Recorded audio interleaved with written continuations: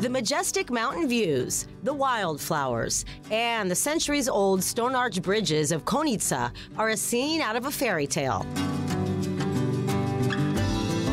As you can see, limestone, which is the typical material of the area, they used to have it in all the structures that they are here. For example, the houses, the buildings. There are more than 80 bridges in the whole area, and the typical characteristic of Konitsa is the bridge of Aoos, which is one of the biggest bridges in the whole Balkania.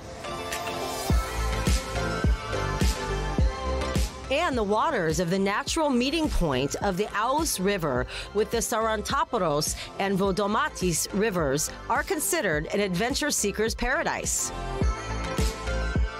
It's really protected. It's one of the last wild rivers in Europe, so it's really important to us.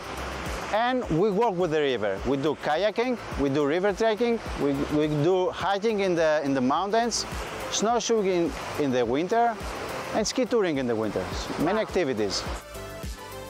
And I can tell you firsthand how much of a thrill it is just to take a short trip in a kayak to get a taste of what Alex Nikolopoulos' adventure company has to offer.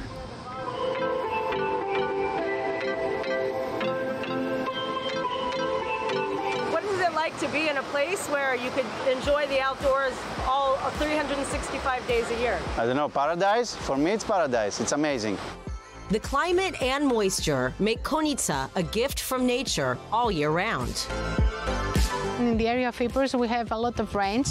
It's again the big mountains like Timfi that we have here, Smolka, which is the highest mountain in the whole Greece, and we have also alpine zones and alpine lakes like Dragon Lakes.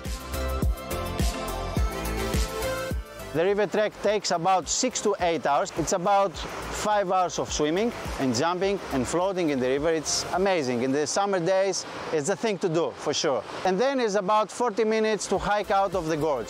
And then it's done. And everybody is with a smile.